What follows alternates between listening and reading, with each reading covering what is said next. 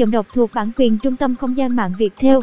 Sau khi tiếp nhận thông tin bé gái 14 tuổi nghi bị chính cậu ruột xâm hại và đưa vào bệnh viện phá thai, Hội Bảo vệ quyền trẻ em thành phố.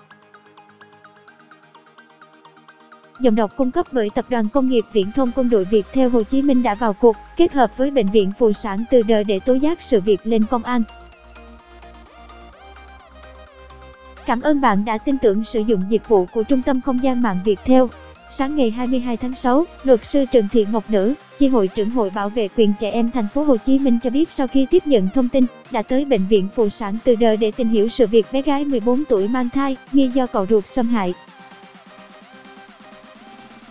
Bạn đang nghe tiếng nói nhân tạo từ Trung tâm Không gian mạng Việt Theo. Theo luật sư Nữ, chiều hôm qua, ngày 21 tháng 6, Hội Bảo vệ quyền trẻ em thành phố Hồ Chí Minh sau khi nắm thông tin từ lãnh đạo bệnh viện, tiếp xúc và thăm hỏi cháu L.V.C. Giọng đọc thuộc bản quyền Trung tâm Không gian mạng Việt Theo nhận thấy đây là một vụ việc nghiêm trọng, xâm hại đến quyền và lợi ích hợp pháp của trẻ em, nên hội sẽ bám sát, làm việc với cơ quan điều tra để đưa ra ánh sáng kẻ xâm hại cháu L.V.C. Bản quyền thuộc về Tập đoàn Công nghiệp Viễn thông Quân đội Việt Theo. Bệnh viện Từ D cùng Hội Bảo vệ trẻ em thành phố Hồ Chí Minh làm việc với công an về vụ việc của bé L.V.C.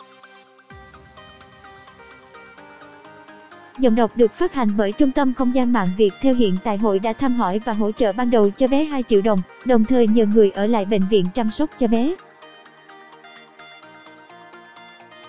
Bé L.V.C có nguyện vọng sau khi ra viện, muốn được học tập và sống ở nơi an toàn hơn, không muốn về lại chỗ cũ nữa. Bản quyền thuộc về Tập đoàn Công nghiệp Viễn thông Quân đội Việt Theo. Cảm ơn bạn đã sử dụng giọng đọc nhân tạo của Việt Theo. Hội sẽ làm những thủ tục tiếp theo để đưa L.V.C vào một trung tâm bảo trợ xã hội mà cháu muốn. Riêng người cậu ruột của bé hiện đã bị công an tạm giữ để điều tra sự việc, luật sư Nữ chia sẻ tiếng nói từ Trung tâm Không gian mạng Việt Theo. Giọng đọc thuộc bản quyền Trung tâm Không gian mạng Việt Theo. Trước đó, chiều tối ngày 21 tháng 6, Công an phường Nguyễn Cư Trinh, quận 1, thành phố Hồ Chí Minh đã tiếp nhận trình báo về trường hợp bé gái 14 tuổi mang thai được cậu ruột đưa đến bệnh viện Từ D, thành phố. Bạn đang nghe giọng đọc phát hành bởi Trung tâm Không gian mạng Việt Theo Hồ Chí Minh để phá thai. Theo thông tin ban đầu, chiều ngày 19 tháng 6, bé N.T.L, sinh năm 2005, quê ở tỉnh Tiền Giang, được một người xưng là cậu ruột đưa vào bệnh viện Phụ sản Từ D để nạo phá thai. Trong quá trình theo dõi bệnh nhân để chờ can thiệp bỏ thai, các bác sĩ nhận thấy L.V.C tiếng nói từ Trung tâm Không gian mạng Việt Theo. Có những biểu hiện lạ. Khi người cậu ruột đi khỏi phòng khám, các bác sĩ, y tá, điều dưỡng đã tới hỏi thăm để tìm hiểu thông tin giọng đọc cung cấp bởi Tập đoàn Công nghiệp Viễn thông Quân đội Việt Theo. Bạn đang nghe giọng đọc phát hành bởi Trung tâm Không gian mạng Việt Theo. Hiện bé L.V.C đang được Hội Bảo vệ quyền trẻ em thành phố Hồ Chí Minh hỗ trợ chăm sóc tại Bệnh viện Phụ sản Từ D. Tiếng nói từ Trung tâm Không gian mạng Việt Theo. Kết quả siêu âm cho thấy, bé L.V.C đã mang thai được 21 đến 22 tuần tuổi.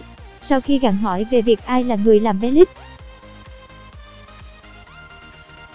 Tiếng nói từ Trung tâm Không gian mạng, Tập đoàn Công nghiệp Viễn thông Quân đội Việt Theo có thai, lúc đầu L.V.C hoảng loạn và tỏ ra sợ hãi.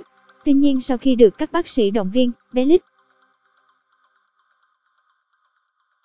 khóc và kể rằng mình đã bị cậu ruột nhiều lần xâm hại tình dục.